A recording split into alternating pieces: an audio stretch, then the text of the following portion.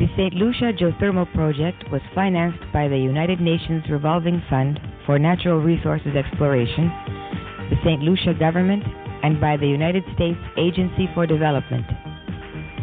An important geothermal resource of superheated steam was discovered in the volcanic island of St. Lucia, in the Sulphur Springs area. After years of studies, research, tests, and almost 1 year of drilling, 2 deep wells were completed. One of these was productive. The fluid was discharged into the atmosphere at the speed of sound.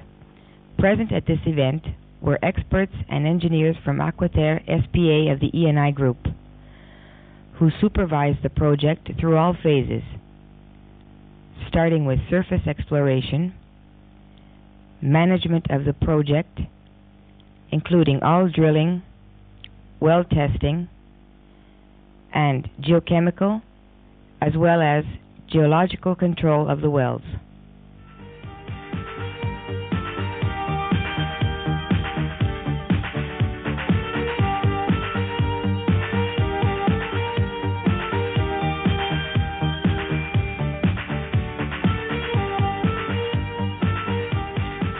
During the drilling phase, continuous control of the gas content of the mud was performed.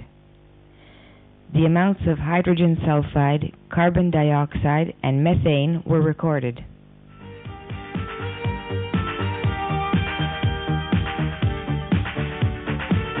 Considering that the economy of St. Lucia is based essentially on tourism and agriculture, the environmental impact produced by geothermal fluids was assessed.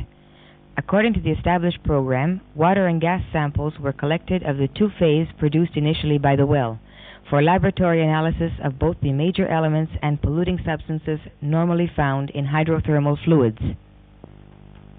The equipment for deep well drillings reached the island by ship and was transported to the well sites through hilly areas.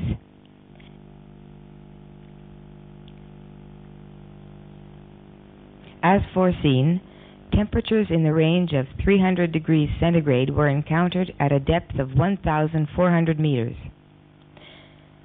At last the decisive moment arrived.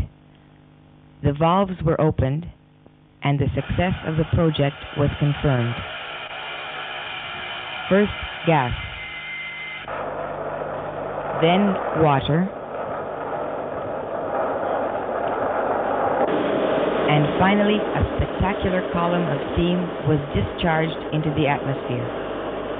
This steam represents the island's future energy supply. The quality of the fluid is exceptionally good. It is dry steam with a power of about 3 megawatts and enthalpy ranging from 2,800 to 2,900 kilojoule per kilogram, similar to that of the geothermal basin in Tuscany, Italy. An outstanding energetic contribution for a country whose power demand does not exceed 15 megawatts. The project is extremely important for the future economy of this island, both for industrial development and the tourist trade. This international effort was coordinated by the United Nations Revolving Fund in New York, who supported geothermal research in the island.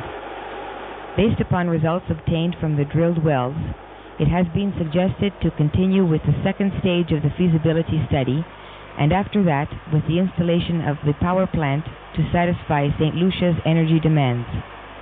This involves drilling of 3 additional deep wells to tap the reservoir already encountered at this well.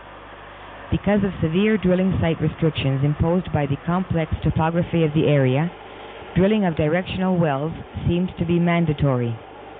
To perform an adequate assessment of the geothermal reservoir, long-term production tests as well as pressure transient tests involving several wells should be carried out. It is also necessary to verify the non-condensable gas evolution under a long-term exploitation period, as well as to test several materials with the produced fluids to determine those more suitable to be used in the turbines.